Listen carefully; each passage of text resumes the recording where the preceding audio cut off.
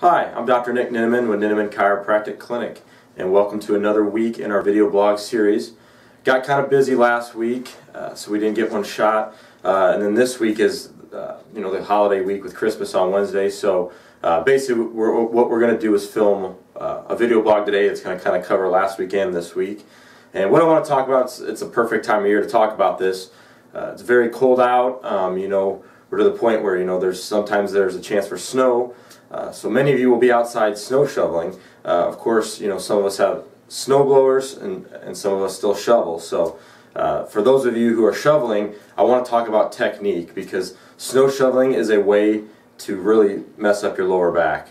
I have many patients come in with lower back pain saying they were shoveling, they really screwed up their back, or their back went out. So what I want to talk about, one thing, and this is just biomechanics, but obviously you have discs, which are the pads in between your vertebrae, and if you have a properly aligned spine, you should have the proper amount of stress put on those discs to where you're not going to injure them. When you're properly aligned, there's going to be that normal stress on the disc. Obviously putting abnormal stress on them could injure them, but when you're misaligned or subluxated, that puts an increased stress on the disc. And then when you compound that with a wrong movement or an improper lifting technique, that's when you can really have an injury or hurt a disc. So the two worst things you can do for the disc in your lower back, one is bending forward, which is known as forward flexion, trunk flexion, and rotation. So those two together are like the double whammy for your lower back, specifically for the disc. There's been studies done on the disc in your spine, and again, when there's forward flexion and rotation, it increases the load on the disc. I don't know what the percent is that it increases by, but it's a lot.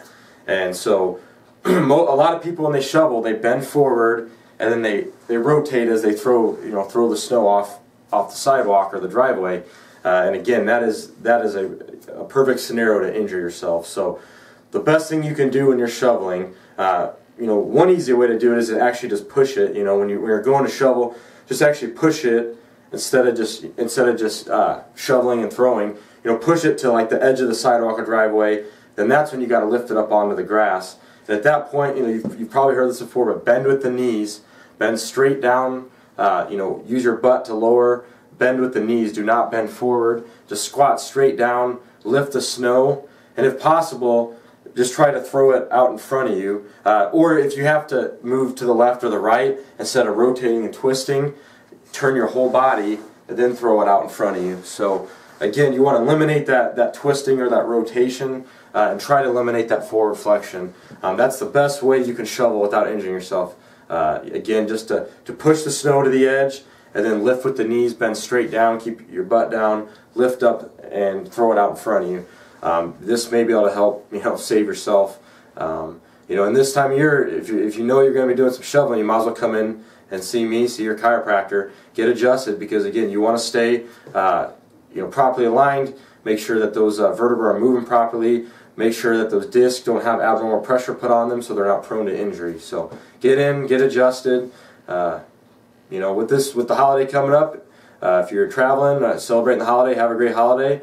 Enjoy your time off, and we'll see you back next week. Thank you.